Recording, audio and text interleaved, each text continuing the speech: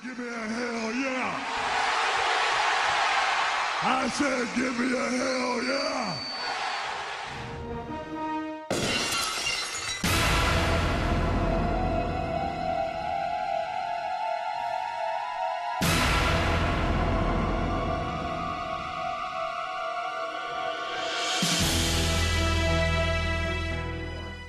Welcome to the North Star Studio here in Blytheville, Arkansas. My name is Lenny Middlebrooks, and I've always gotten a question about belt collecting.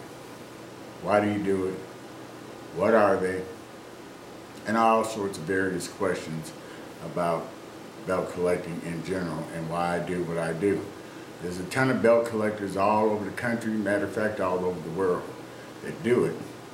And I got into it pretty much on a birthday deal when I was 45, and I wanted something different for my birthday, and there was a store in Memphis called The Main Event, and I hooked up with the owner, whose name was James Woods, and that's where I got my first belt at. That was in 1995. Since then, I've had quite a few. So on this video, I'm going to show my collection and give you some insights on belt collecting. So let's go to the belt room and we'll do it. What? Alrighty, this is my other studio, and as you can see, I collect a little bit more memorabilia also, shirts and what have you. So let's go down the line here and show you what we got. Now this first one here is the Stone Cold Smoking Skull belt, I'm sorry. And one thing about belt collecting, there are 2mm belts, there are 4mm belts.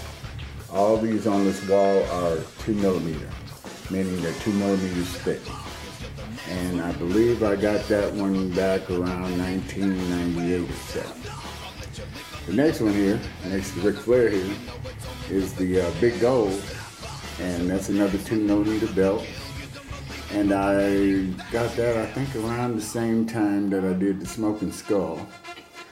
Once again, it's 2mm thick, but it's a pretty stout belt. Moving right along, being a fan of ECW, I had the ECW World Belt, and I was a big fan of ECW back in the day.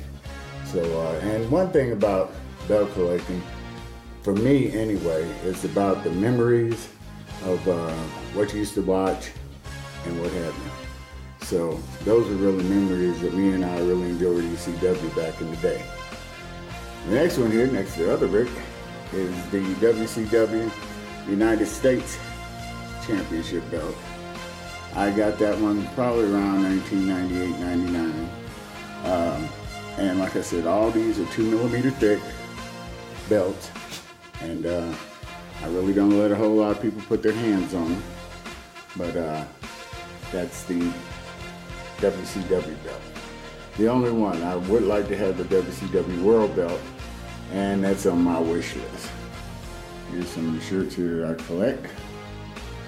Now, getting over here, this is the belt that I consider to be the last great American-made belt. It's the TNA World Championship belt. I got that a few years ago on a good deal, so I figured I'd go ahead and get that one too. The difference between this one and the ones that we saw earlier is that now we're moving up into 4mm belts, which means it's 4mm thick. So you can imagine it's a pretty heavy belt, but I think it's one of the best designs of the belt that were out there at the time. Okay, I'm going to switch over here to this wall here, because this is one that I picked up recently. This is a belt made by Fandu in China. It's called the Andre, and it's a very impressive belt. Very detailed, as you can see, very detailed, and it's a I think for anybody that's collecting belts, this should be one on your list. If you don't have one yet, you should get one. A lot of folks think these are very expensive, Not necessarily so. There are a lot of guys out that trade them. There's a lot of guys out there that you can probably get one at a good price. So I would say go for a Fondre, as they're called, if you can. The next one is another big goal from Fandu. This was the first one I got from them. This is another big goal. The difference between this one and the one that was on the other wall is that this one is 4 millimeters. Actually, I believe this is 8 millimeters thick. Very thick belt and very detailed.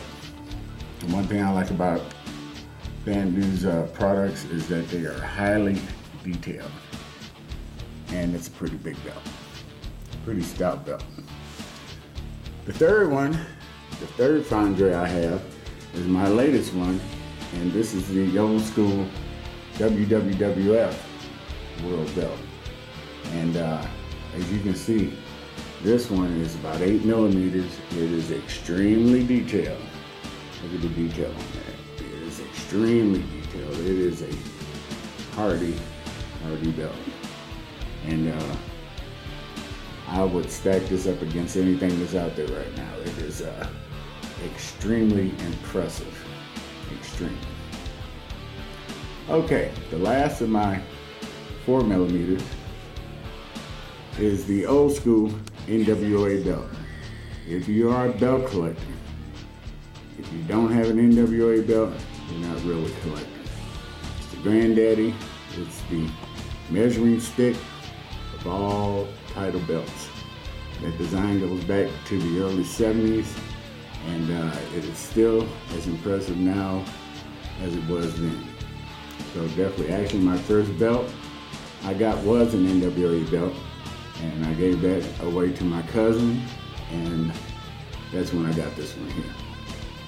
The next one going down is the old school AWA World Championship belt. Of course, I was a big fan of the AWA back in the day, just like I was the NWA. So when I had a chance, that was definitely one on my list. And it's 4 millimeter, I'm sorry. And it's quite a nice belt. It's very hard to find these days, so I really just leave it in the case. I don't let anybody mess with it. Next one down is the WWF World Championship. They call this one the Winged Eagle. And it's also a good belt. It's also 2 millimeter, by the way. I have several that are 2 millimeter. This is one of them. But it's a very detailed belt and very nice looking. The last one down is what they call the Attitude belt. It's the WWF Attitude belt. And it goes back to 1998, 99, the Attitude era in the WWF. And all these belts that I have, as I said, they represent a great time in wrestling, and that is one reason that I collect them. The reason that they're in the order that they are is because the NWA was around before all of them were, so it's always going to be at the top. It is the top belt to get. And that's a look at some of the items that I have. Well, actually, all of them. So, as I said, if you're into collecting, there are a lot of groups on Facebook that you can get into that specifically deal with belt trading, belt collecting, belt selling. You can get in touch with Fandu at Fandu Belts, Championship Belts. They're online. They're also on Facebook. Very reasonable prices for the belts that I showed you. A lot of people ask how much are they, which is really none of your business. But they're very reasonably priced. If you're into it, and if you're really into it, you can find some great deals online. So check them out, and thanks for watching, and we'll catch you on the flip side. Yeesh.